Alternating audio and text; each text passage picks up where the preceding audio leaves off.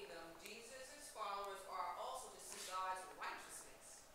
The Sermon on the Mount begins with a blessing for those who hunger and thirst for righteousness, Matthew 5 and 6.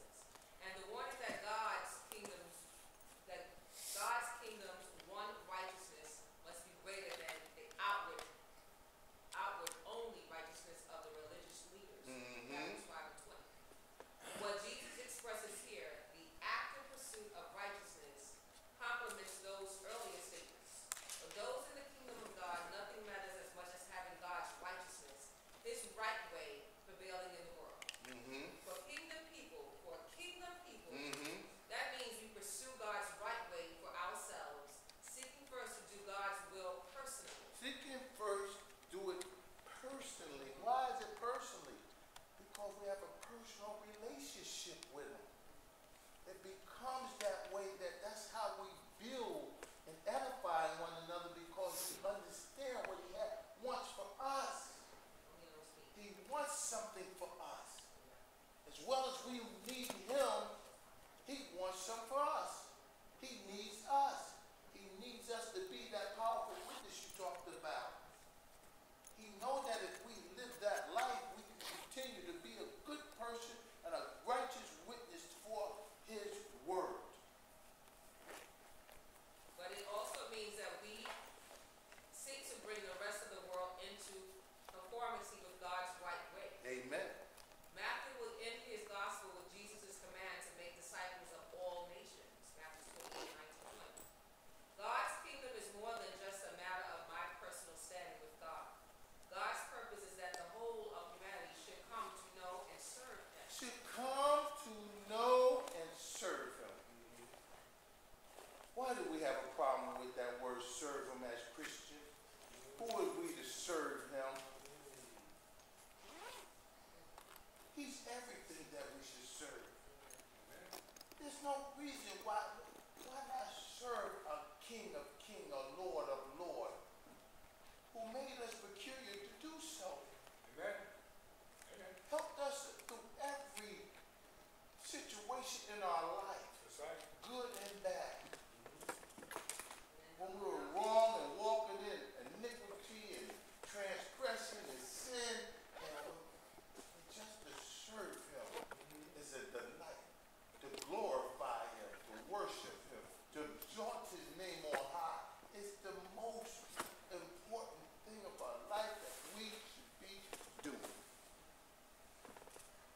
Jesus promised that those who seek the kingdom will receive all these things. Oh, is that right? Amen. Okay. Jesus promised that who seek the kingdom will receive all these things.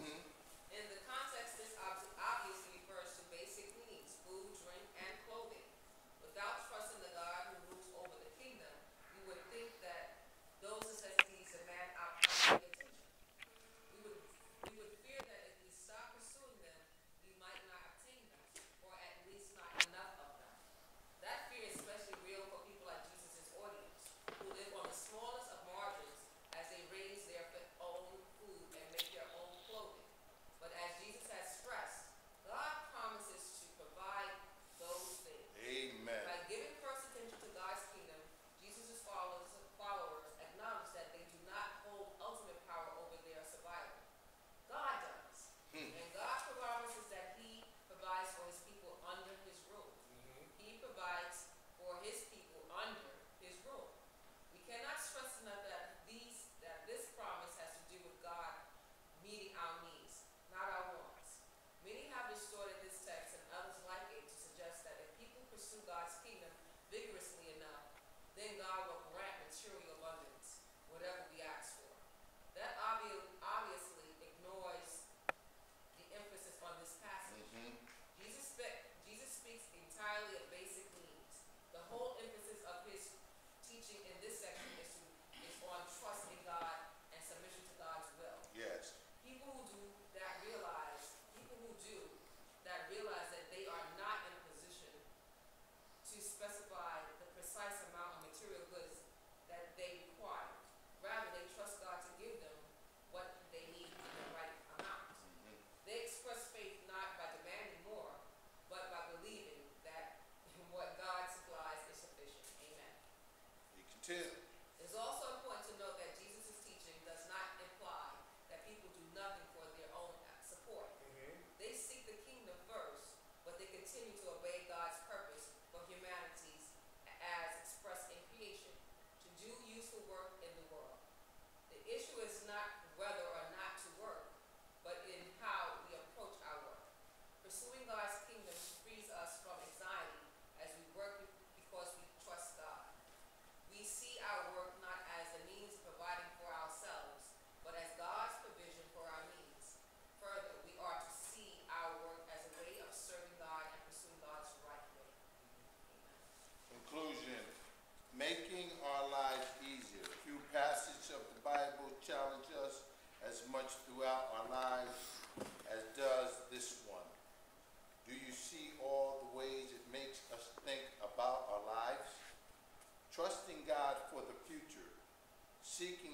kingdom constantly as the first priority. Make us think about how we use our time, where we place our efforts, how we relate to people around us, and how we feel inside. Jesus gives his followers a great responsibility in this passage, but we are missing the point if we feel burdened by that responsibility. When we listen carefully, we realize that Jesus is not making our lives harder with these words. Rather, he is making our lives easier. We are free from the burdens of worry when we submit to God. Prayer class. Our Father, we thank you that you value us above all things, so much that you gave your Son for us. Teach us to be at peace because we rest in your care. In the name of Jesus, amen. Amen. We thank God for all that's been said and done. Thoughts to remember. Jesus removes worry if you let Him. If you let him. If you let him, he will remove it.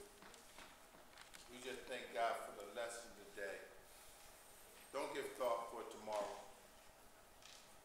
because tomorrow will take care of itself. Today is the accepted time. Today is. We do not know what tomorrow is going to bring. But if we hold on to God's unchanging hand, and we give thought to what he has set before us, that great foundation at the cross, we're going to be all right. But we got to hold on and endure to the end. And we got to seek him constantly. So I thank God for all of you in the presence of this class. We will continue to fight the good fight of faith by holding on. Pastor Hubbard, final comment. God bless you. God bless you. God bless the class. Thank God for the Holy Spirit who's in our midst today. Amen. I want to know the Holy Spirit is in our midst. Amen. Amen. You know that? Amen. How you know? I can feel it. I can feel it. I can feel it. Can you feel it? I can feel it. Okay. That's confirmation, huh? Amen, sir. Okay. Can Jesus lie? No, sir. He says, where two or three are gathered together in his name, he's in the midst. Amen. So I know since he can't lie, he's in our midst. And confirmation is, I can feel it. I can see him in you. Amen? Amen. Why? Because I'm expecting it. Yes. That's right.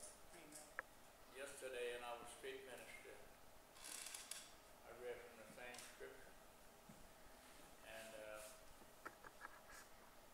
spoke a word on that same scripture. We had a couple of people come from around the corner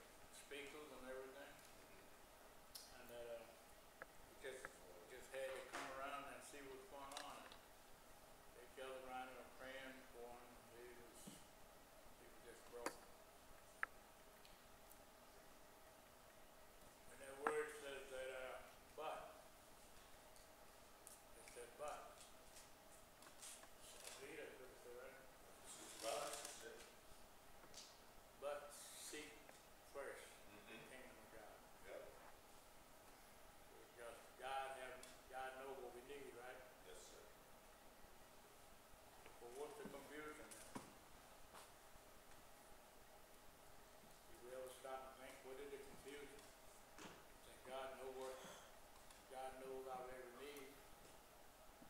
Why we are so confused about things. We don't have clothes that we want to wear, we don't go to church.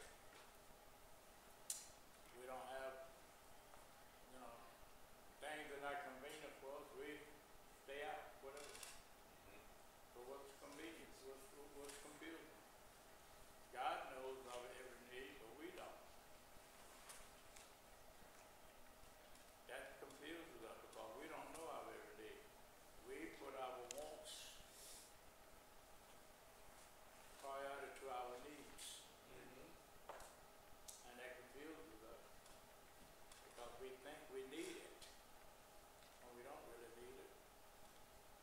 We want it. But the topic says, what is that facing? Life Without worry. without worry. Yes, sir. Can we do that? Yes, sir. Can we face life without worry?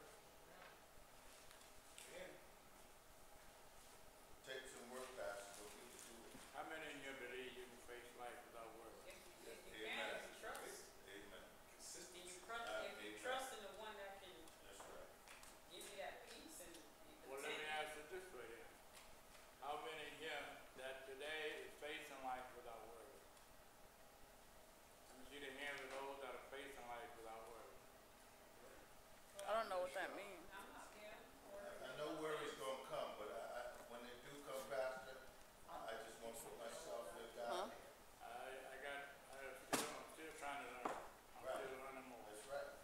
Well, at the end, I amen, need to be might be at a taught. point in your life where you learn a little bit more and more how to trust him the way he wants us to trust him. But yeah, there's things gonna come our way, there's things gonna happen in our lives that our human instinct is gonna pop in here and we're gonna start worrying about some things. You see, you're right. The thing of it is, when it says facing life without worry, I think it's really specifically talking about the topic that we are, this lesson that we are on, when it says that take no thought of tomorrow, so far as having clothes and food and stuff like that, making this big issue about it, and this is the way I want things, people want things the way they want it, and they could care less about what God wanted. Amen. And I think that's what it's talking about, that kind of worry. Yeah. It's like I shared yesterday that we worry about what a big wedding we want to have, or what a big party we want to have, and we are living in ungodly life, and we'll say that I won't make my life honorable because I don't have enough money yet, or I don't have a wedding like I want, and all of these kind of excuses we use, taking thought, worry, that kind of stuff. See, when God give us a command, he tells us to do something, he ain't thinking about all that other stuff, excuses we give him. He wants you to obey. That's all. He said it, and he said it for our good. He didn't say it to hurt us. He didn't say it to overthrow us. He didn't say it to set us back. He said it to help us. See, the scripture tells us in Proverbs, he that hasteth to get rich shall surely be poor. And we find a lot of things that the Bible tells us to do, and we can contrary to it. It says, take no thought about what you're going to wear, what you're going to eat, and what you're going to do. If you want your life to be honorable, go ahead and get married. If you want your life to be, if you want to have things that you need to have, go to school and and prepare yourself to do what you're supposed to do. He says, he that desires the office of a bishop desires a good work, right? I desire to see the ministry grow. I desire to see the work of God be honored and esteemed and exalted and every book mine. That's my desire. He said, I desire good work. Now he said, now, if you want that to happen, you're going to let these things be. Shape your life the way I'm telling you to shape it so these things can come in place. If I seek first the kingdom of God, I ain't got to worry about wealth and riches and all that stuff. If I obey him, it's coming. If I obey, because he can't lie. He said, I'll be on the top and not on the bottom. But I got to obey the whole thing. I got to obey him in my body, my behavior, the members of my body. I got to sanctify them. I got to consecrate them to the honor and glory of God. My money, I got to use my money and do my money with the way God told me to do my money. God says that bring all the tithes and offering bring all the tithes to the storehouse, right? He didn't tell me to go down and pay my daughter's rent.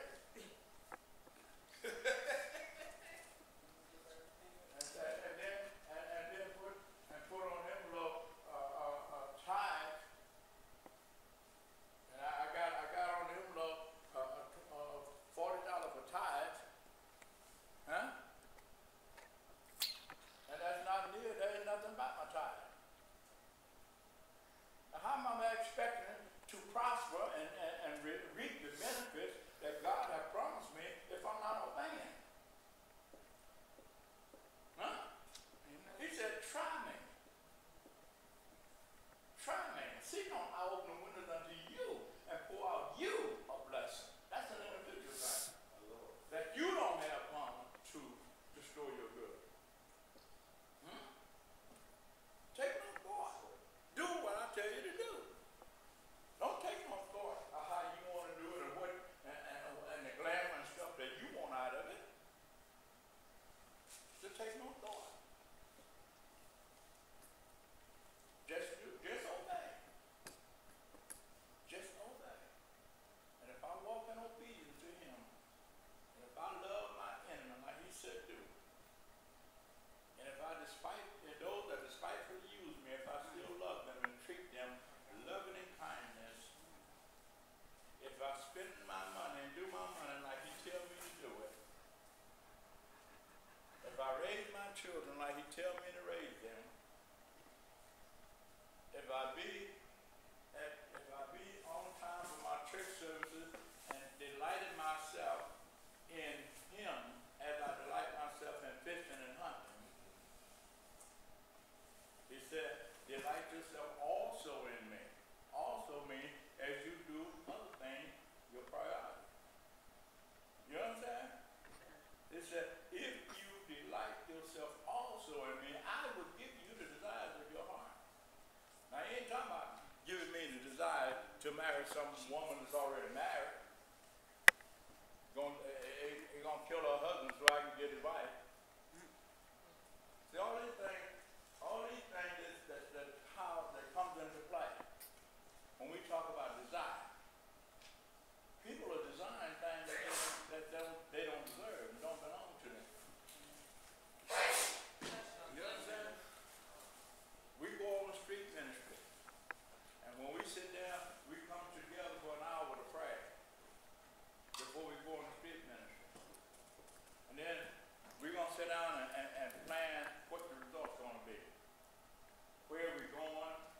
How are we going to cast out in there? And what the result's going to be. I said, gentlemen, that's not even necessary. Let's look at John chapter 4. Look, the harvests are already white. Don't say next week, next month, next year, 4 months from now. The harvest is already white, the harvest. Just go. That's what he said. He said go. Don't take no shoes. Don't take this and don't take. Go. You ain't got no excuse. I would go, but I don't have this and I don't have that. Go. Take no thought. Just obey. Just obey. And you won't have all those worries and things. Because, see, I don't care what life is like. The word is going to come.